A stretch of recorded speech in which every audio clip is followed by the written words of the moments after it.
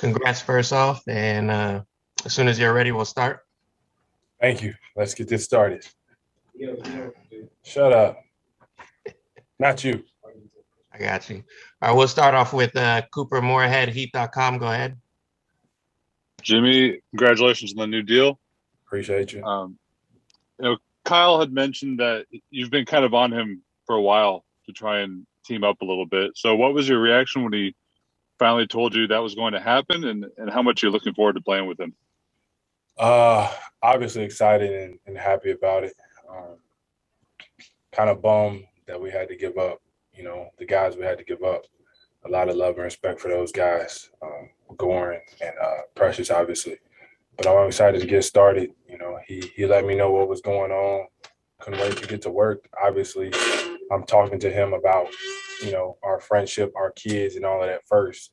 And then basketball always seems to find its way in there. But I'm glad I got my guy here with me. And if I could just follow up real fast, you guys are adding quite a lot of defensive talent. I'm just curious as to what you kind of see this team's defense looking like for the next year. Elite, hopefully. I think a lot of guys are really locked in on that side of the ball now. So we better be able to really stop some teams from scoring. I look forward to that. Obviously, we got some guys that can put the ball in the basket. We've never had a lack of that. But now we got some guys that want to stop the opposing team from putting the ball in the basket. Appreciate it. Thank you. Right, up next, we have Brendan Tobin, $7.90 the ticket. Go ahead. Hey, Jimmy. Congratulations on the deal. You've obviously had a really hell of a start to your Heat career. What was the process of, I guess, the summer and deciding that, I want to definitely lock into this franchise for a while? It was easy. They allowed me to be me here. They love who I am as a person, as a player. I love the guys that I get the opportunity to play with, hoop with. And I think we're going to be a really good team moving forward. We're consistently getting better, adding young guys, getting the right amount of vets to put us over that hump and win the championship. They believe in myself, Bam, and all the guys that they put around us. So, I'm back at it and ready to take our chances. All right, up next, we have Christos Saltis, SDNA Greece. Go ahead. Hello, Jimmy. How are you? I'm good, brother. How are you? I'm fine, thank you. What is the most impressive part for you about the Heat of the next season, the roster of the next season, and what it means for you to represent the Miami Heat? It means everything to me to represent this organization. All the great players that have been here, the ones that are here and are going to continue to be better / more great, if that's a real thing. And I'm excited about this upcoming season. All the new pieces that we have, we get the opportunity to show that even though we haven't played with each other for that long, good basketball players find a way to play good basketball. We have a lot of those type of guys on the team. So I look forward to, going into training camp and hitting the ground running whenever that time gets here. And the follow-up about Kyle Lowry, how excited you are to play alongside him? Very much so. He's been a very good friend of mine for years and years now. It's not just basketball between me and him, between myself and so many of my teammates, past and present.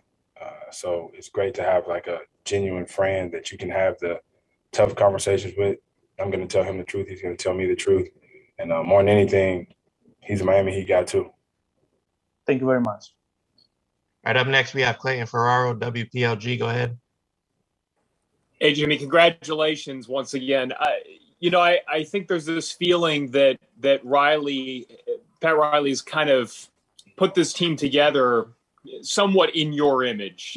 Guys who are dogs, guys who play the game the right way and work hard. What does that mean to you to have the organization? First, would you agree with that? And secondly, what does it mean to you to have an organization kind of devoted to you in that way? It means a lot, but I won't say that this team is devoted to me. We got Bam too, and I think these guys are a lot like Bam in the sense that they play so hard, they do so many things well, and above all else, they just want to win. I just happen to fit that mold as well. and it's very exciting that Pat sees that that's the type of guys he wants to put around. For sure, Bam, myself, Kyle now, like everybody that we have, that's the way we go about it. It's very, very exciting. I'm excited to get all of these guys together and see what we can make happen. All right, up next we have Shannon Irish, Heat TV. Go ahead. Hi, Jimmy. Nice to virtually see you again. Oh. A little off topic. I just want to ask you about the commercial that you made with Bam over the summer for the Jungle Cruise, how that was, how much fun you guys had, and how excited you were to see the final product when it came out. It was hella fun being able to spend, a little bit of time with Bam, not basketball, not during the season, and see his fashion take a step up, see his acting, and just how fun he was having out there. I think it's been a big summer for him, for his brand, and for his legacy. When it comes to basketball, obviously winning the gold medal is huge, but I think he's slowly, surely becoming a household name. Thanks, Jimmy. All right, up next, all the way from Tokyo, is Tim Reynolds. Go ahead. Jimmy, I can't remember if this is your second or your third max. When you get to this point where you're set generationally, I guess, where does the motivation, the fire still come from? That I still love the game. I still love to work. It's never about money. I think after my first max deal, I knew I was going to be good for a very long time.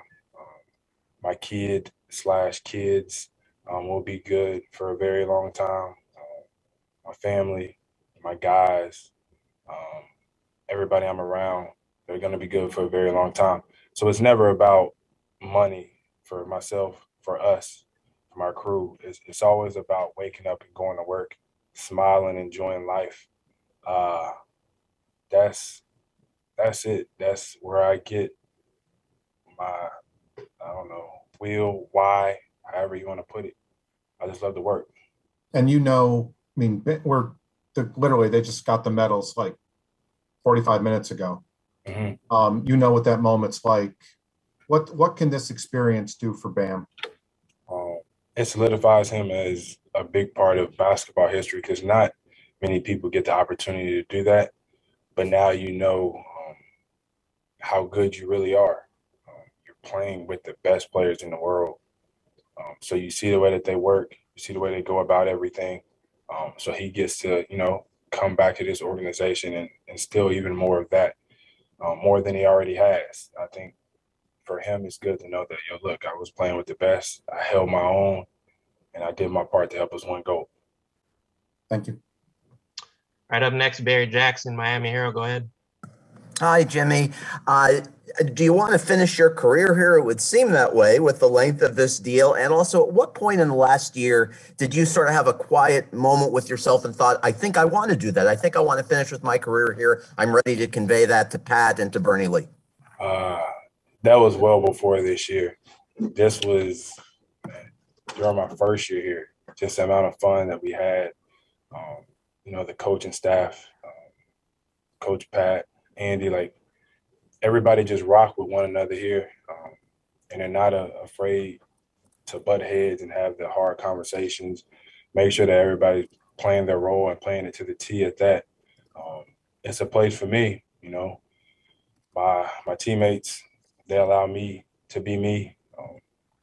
I think whenever I'm wrong, they're going to tell me when I'm wrong. When I'm right, they're probably still going to tell me that I'm wrong. But I love them for that. And it's a blessing to be able to represent this organization, to play alongside these guys, play for Coach Pat, Coach Bo. I think it's just an overall blessing. It is. Thanks, Jimmy. Congratulations. Thank you. And we'll bring back Brendan Tobin from 790 again.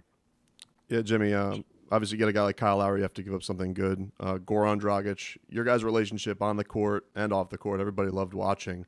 So did you guys talk to each other when this was all going down? What were those conversations like? And what are you going to remember about playing with Goran? Man, just how fun he made the game.